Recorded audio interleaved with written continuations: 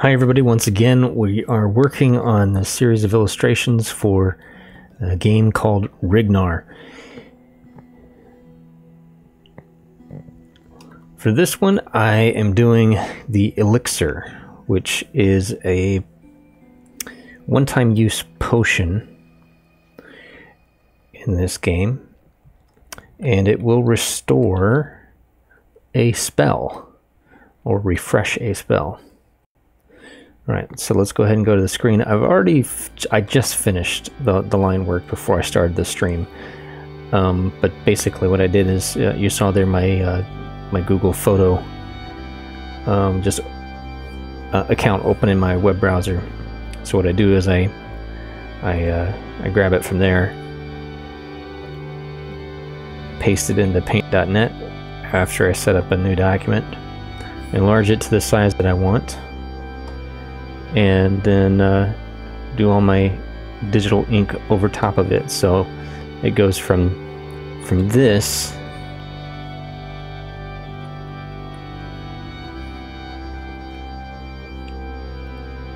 to this.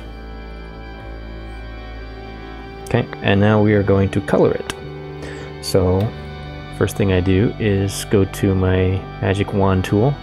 I've made sure that my outline is completely touching. It goes all the way around. And then I'm going to hold Control and select all of the pieces that I want to be transparent. Then Control I to invert that selection.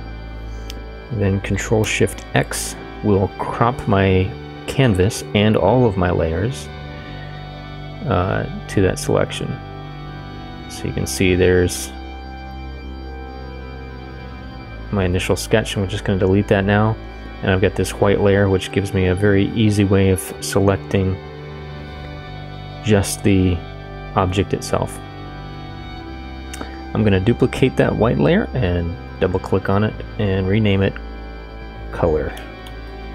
This is where I'm going to do all of the coloring. So the Elixir, a color that I kind of associate with magic, is purple, but I don't want to go with a really bright purple. I'm going to kind of start with something dark and just fill the entire thing in, just so I'm not coloring over white.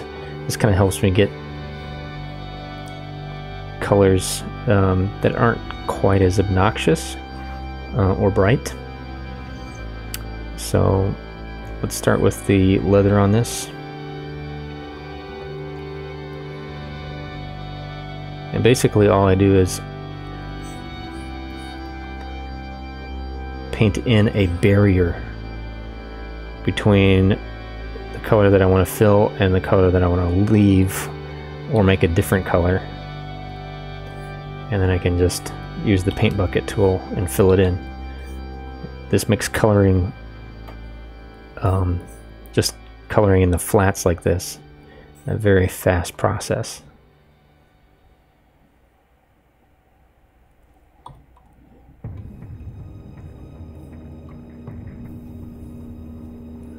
Okay, and then I think I'm going to want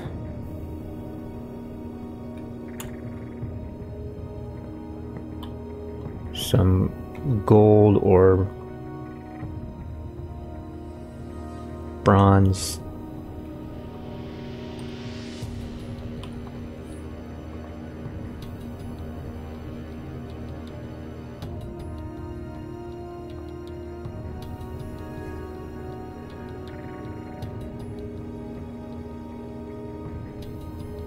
So I'll just outline this piece.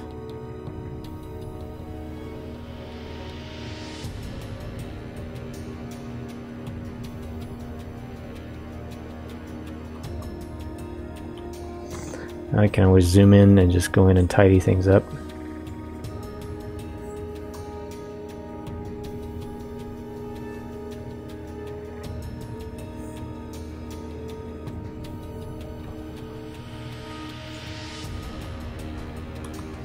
Okay, and then this bottom section will also be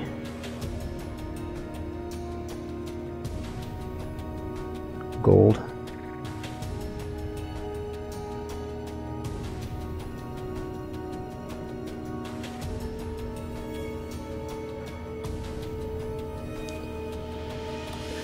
K on the keyboard, I can grab colors from the screen.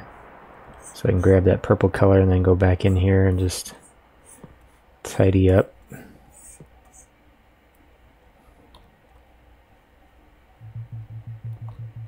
I'm holding down the space bar, just like in Photoshop, to pan around the canvas. These areas right here actually are going to be cut out. I'll take care of that in just a second. Alright, but I think these are going to be more of a steel color. Like some metal rings somehow affixed to the side of this container.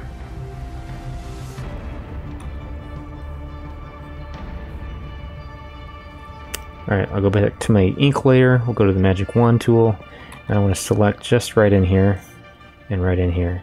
And then I'll go back to the color layer, press delete. Also to my white layer, press delete.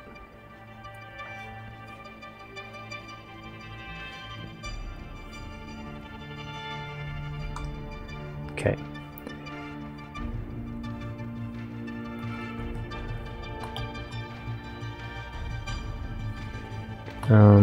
I think that I guess I want this to be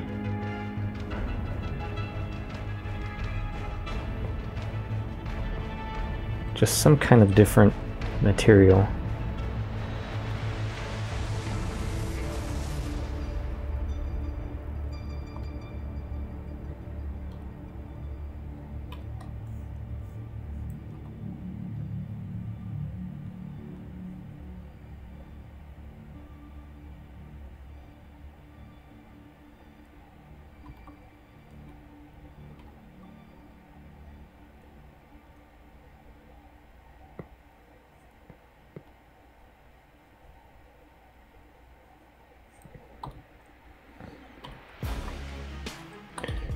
Okay, I always go back in and clean up a little bit.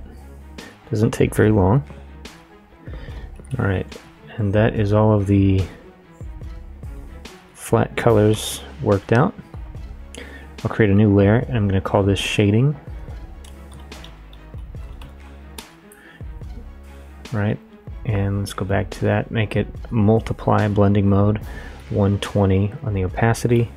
And then I'm going to go to my dark purple that I use for all of my shadows. And what I can do is just draw in where these shadows are going to go, and then I can fill them in, just like I did with the color.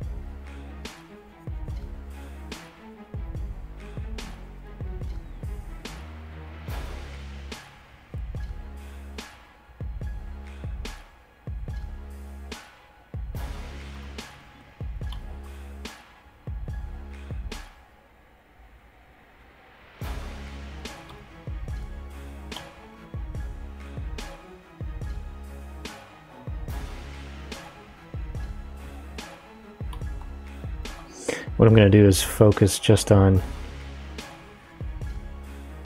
half of this, and then just for time's sake, because this illustration is pretty much symmetrical, I can just focus on coloring or doing the shading here for half of it, and then just duplicate it and then flip it.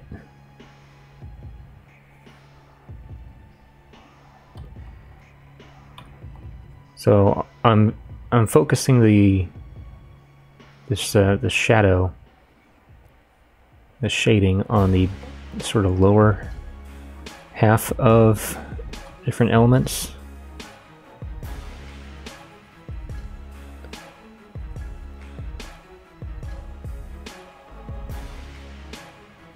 And kind of in the middle, so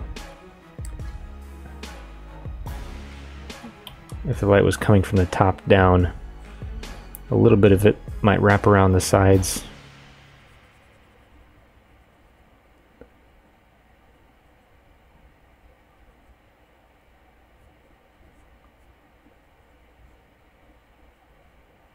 But things above other things are going to obscure light from hitting whatever's below.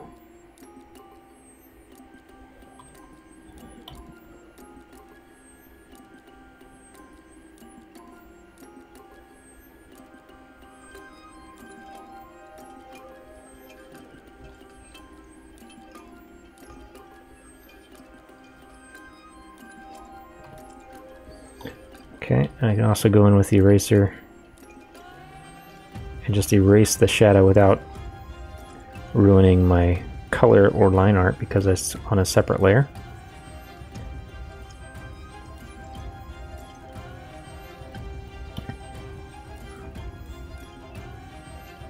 Okay, let's try this. So I'm going to just select half of it, copy, create a new layer, paste, go to layers, the layers menu, flip horizontally, and then I'm going to merge it down. Okay, and it took on the properties of my layer underneath, so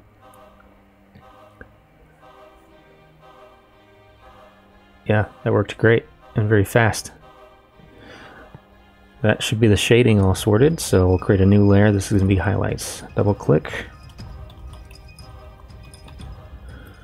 call it highlights. We'll put it on screen mode, 120 for the opacity. Click OK. Go back to my brush, and then I go for a light yellow for the highlights.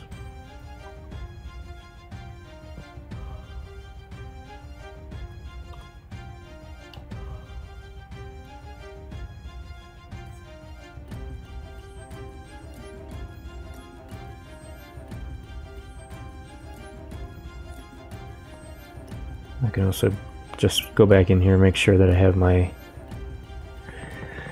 object selected so I can color outside the lines without worrying about it.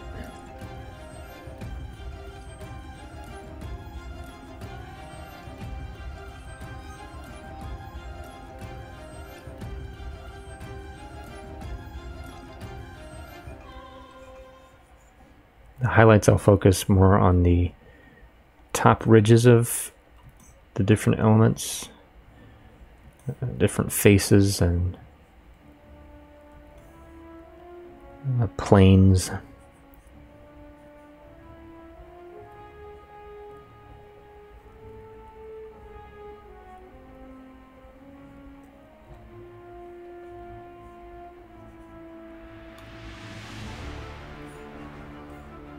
The areas that might catch the light.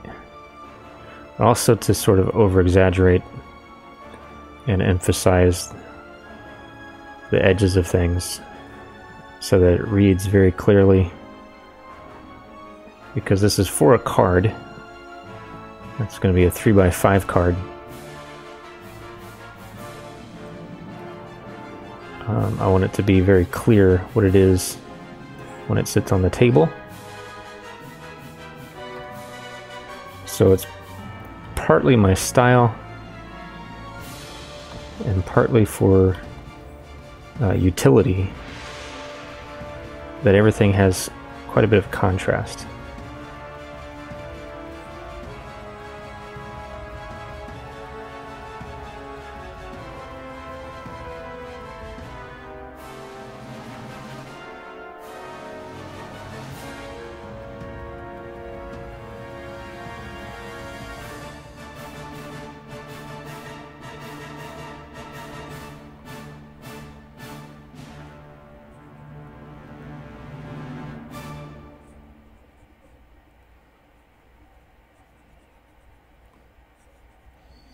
One of the things that I really enjoy about this technique is that I can spend more of my time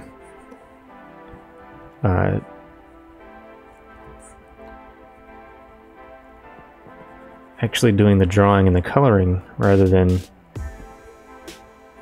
color hunting. I'm trying to get the right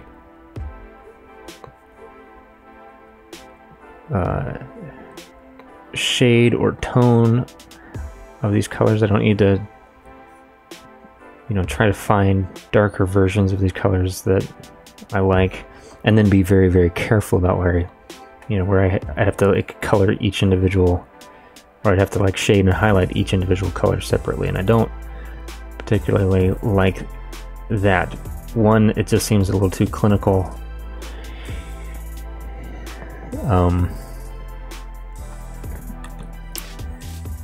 And two, I really want to have a mood, sort of an overall tone over the whole piece. So see how this purple, it looks more gray because I've added yellow on top of it in that screen blending layer mode.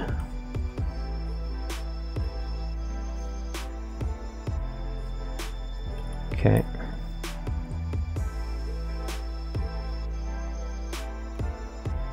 I can also add a highlight in the shadow, but essentially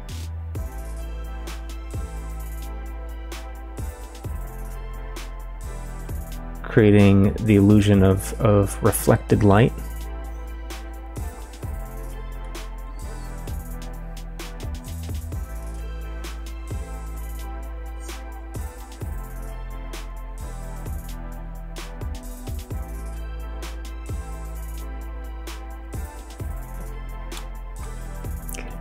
All right, I like that. I think that's good for the highlights. Again, I'm going to select half of it here.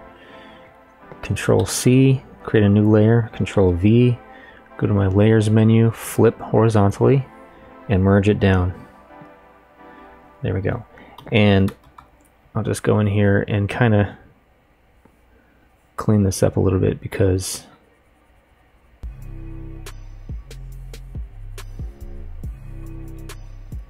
there'll be some areas that I don't actually want to be symmetrical.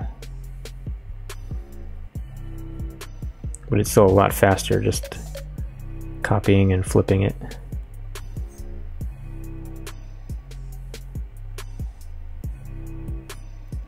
Okay, the rest of this looks pretty good.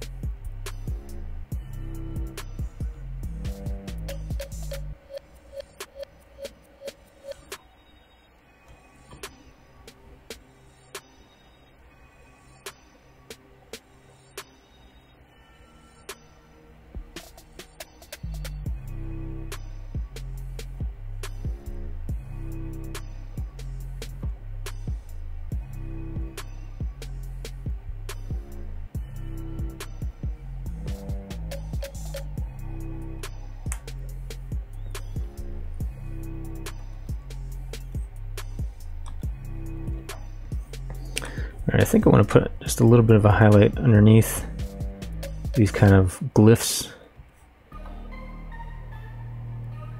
One, just so they stand out a little bit more and look like maybe they're sealed in the wax, or maybe this thing is covered in, or in the actual glass or pottery or whatever material this happens to be made out of.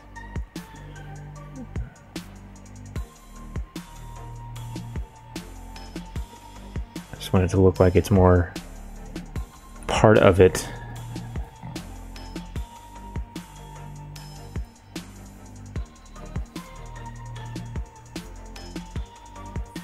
And I think I'm going to go to my color layer again and then select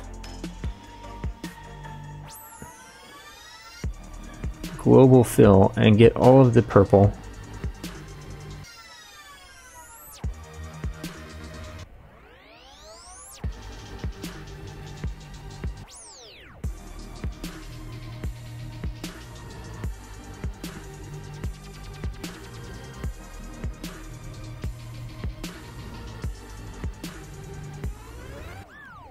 And I kind of just want to play with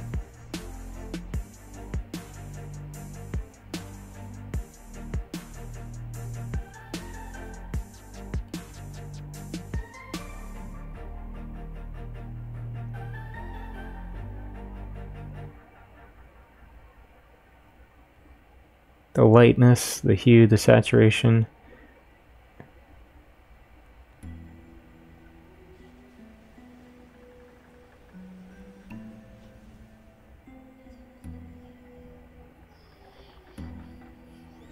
Maybe go a little bit more purple.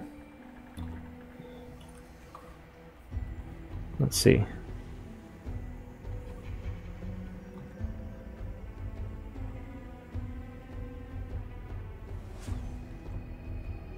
Before, yeah, that's pretty dark.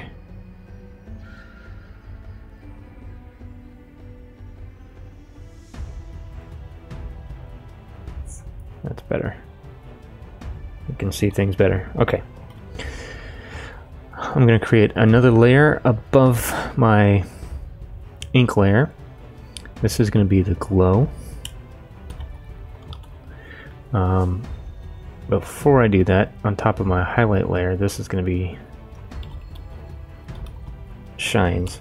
So I like to have a few just really, really bright, completely white highlights, especially on things like metal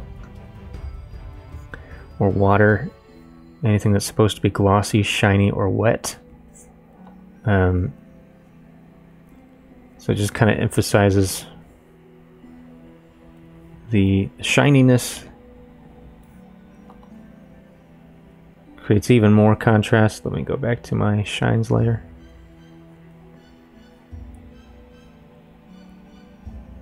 And I think helps communicate the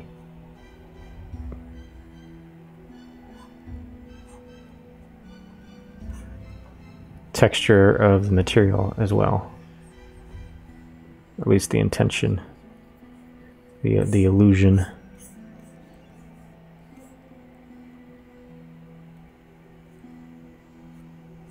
So I'm going to keep these really, really bright highlights mostly just on the metal. And just right at the very tops and edges of things.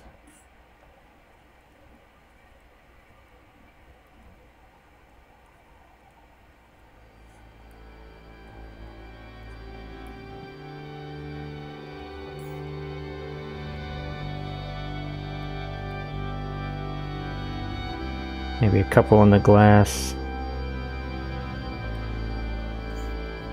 Not too much though. Okay.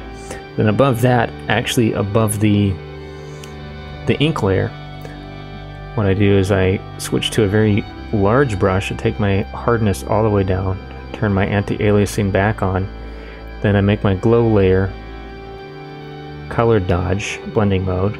My opacity to something like 150. We'll see how that works. And then I'm using a light yellow again, the same yellow I used for the highlights. And what this will do is kind of help give this thing a more magical looking effect. especially on the metal, this will also help it feel a little bit more metallic. Makes these shines really pop out. So I'm going to try to keep it away from things like the leather. I want that to be a nice shine right there. Keep it mostly on the metal, and you know, sort of on the edges of this glass container, sort of indicating that this is filled with something very magical.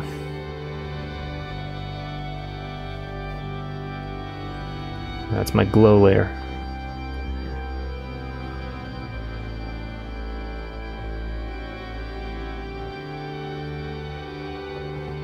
That's with it, that's without.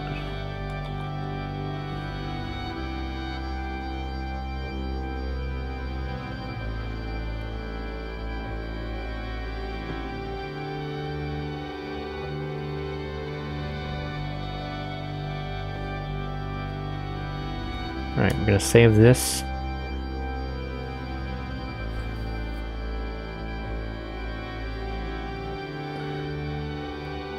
This is going to be a treasure that you can pick up. Elixir. Elixir will refresh one spell so that you can use it again in the same combat. We'll also save this as a PNG. There we go. That looks nice. Just like to check it out, make sure it's cropped edge to edge. Alright, save it. It's going to flatten it. Usually I'll immediately undo that and then save it again as the paint.net file, just to make sure that all my layers and things like that are saved. Alright, so let's go ahead and finish this off. I'm going to open up my Google Drive. This is where I'm doing all of the layout and design. I'm using Google Slides.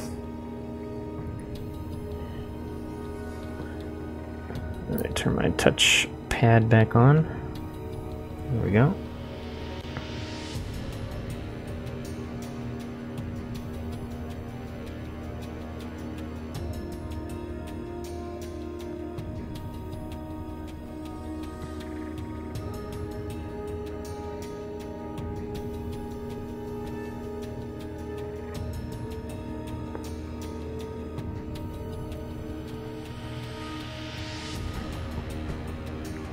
And I'll open up my card layouts here. This is just a Google Slides document.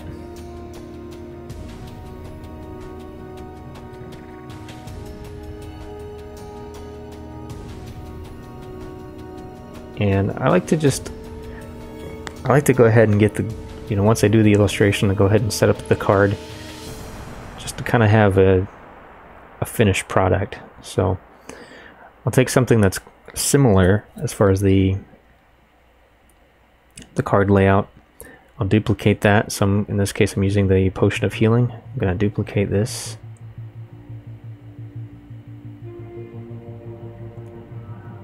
Slide. Okay. And I'm going to get rid of the top one and the bottom one. Okay. Select the middle one, ungroup everything, and now let's get our new illustration in here first. Go to the treasures, Elixir color PNG.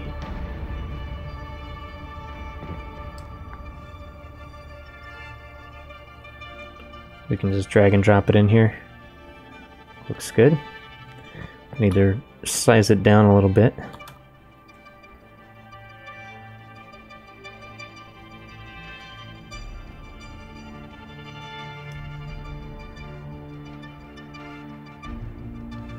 I want to make it about the same size as the potion.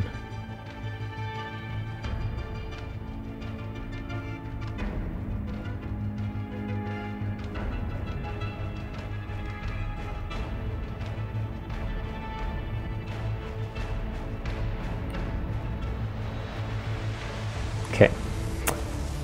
I just moved it down so that I could select the potion and delete it.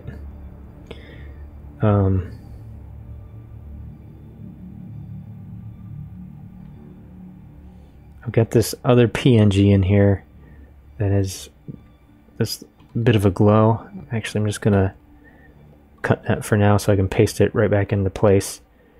I'm going to go to Format Options because I don't want this glow to be red.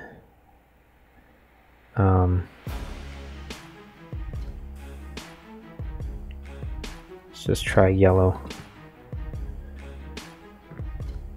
That's cool. So I'm using some of the the recolor features in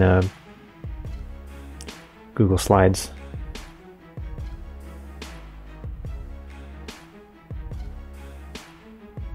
So this is going to refresh one spell during combat.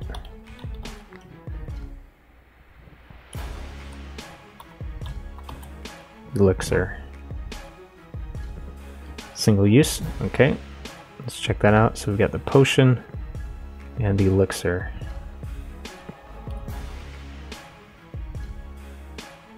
I'm going to select all of that, group it, Control, Alt, and G, and then I can drag a couple of duplicates so that the card or this page is set up then for print.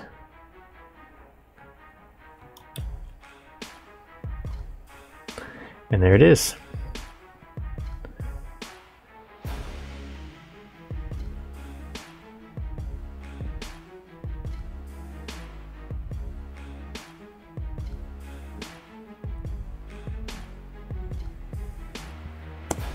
Thank you everybody for watching.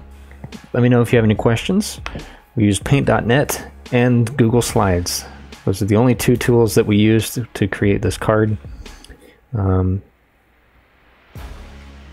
All the illustration done in Paint.net. It's a free and open source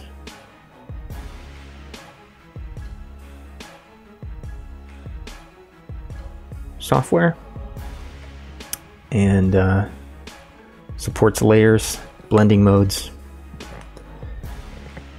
Check it out at getpaint.net. And then I'm using Google Slides here to do all my card layouts.